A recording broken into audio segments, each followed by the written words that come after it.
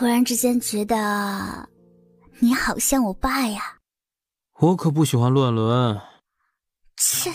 蒋奇南吃了他一声，又将小脸蛋埋在他那宽阔的后背上，素手像猫爪一样挠着他。我有没有夸过你很帅？抽烟的时候也很帅。傅景红低笑了2声，转过身来将他圈进怀里。这句夸我的话已经听腻了，下次换个新鲜点的。那你说说，我夸你什么你听完心里会开心一点？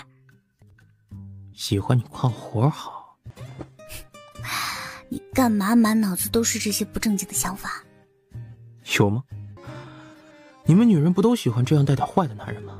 蒋奇南嗔了他一眼，反正也说不过他，索性直接收拾起屋子来。上一次走的时候有些匆忙，家里有点太乱了。家里的东西不多，也很好收拾。2个人没多大一会儿就把家里弄得干净又明亮。一切弄好之后，蒋千南身上也出了一层臭汗。他喘了口气之后，就进到浴室洗澡去了。傅景红一直到他进了浴室之后，才甩下了手里的旧杂志。他又在沙发那儿坐了一会儿之后，这才不疾不徐地站起身来。裤袋里的手机这时响了起来。有事就说。景红，你是不是带着楠楠去了洛县？哼，跟你有关系吗？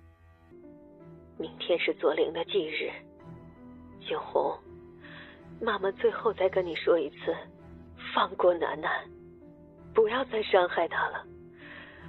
所有的罪都让妈妈来背，行不行？